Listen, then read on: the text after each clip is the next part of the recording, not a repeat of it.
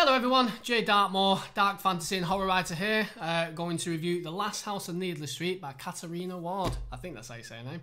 I have seen a lot of people reading this book and I was recommended it by a friend, so I thought, okay, I will buy it and I will see what it's like. So it is a psychological thriller told from multiple points of view. It is 363 pages and I think it's a standard novel size, so about 90,000 to 100,000 words, which for a thriller, a little bit long, but generally not too far out the whole thriller comfort zone.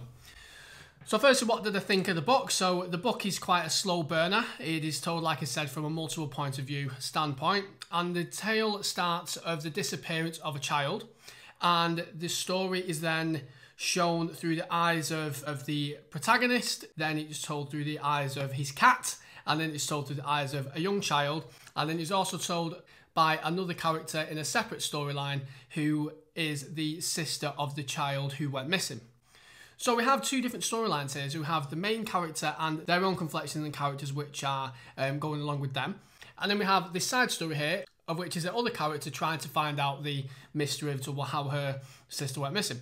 The story starts off quite gripping and it is a good read. The story has an undertone of mental health issues. I don't want to spoil anything, but that is quite prevalent throughout the story, which of course makes sense later on.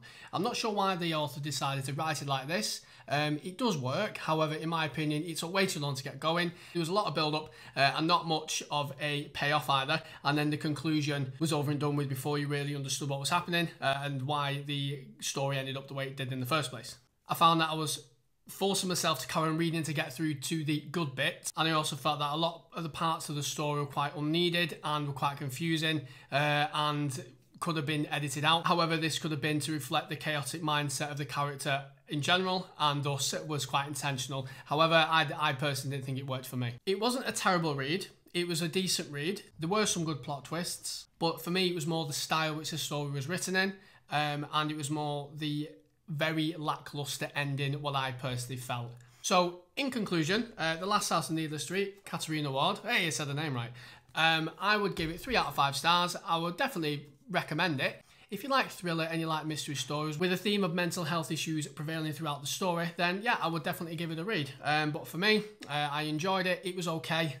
3 out of 5 stars. So I hope that helps to anyone who wants to read The Last House on Needless Street. And if you have a story which you'd like me to read, you have a story which you'd like me to give a review on, then please let me know, inbox me a comment or however you want to do, just let me know and I'll be happy to oblige. Thank you very much. As always, mwah. See you later.